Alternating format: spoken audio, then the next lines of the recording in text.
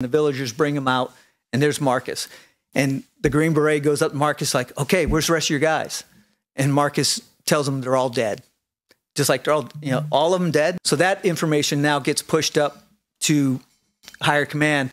If they're all dead, then let's not risk our force like these Green Berets and Rangers that ran down to rescue Marcus. Right. Let's do a little bit more slow, methodical, get more assets in there. Basically, let's slow roll this to recover the bodies so we don't lose any more lives senselessly. It takes them a couple of days before they find Murph and they find Deeds, but they can't find Axel anywhere around that whole thing. They don't find Axel until like day 10.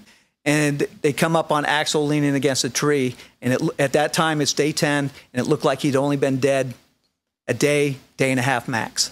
Marcus saying that he was dead caused it to slow roll where Axel maybe could have been saved.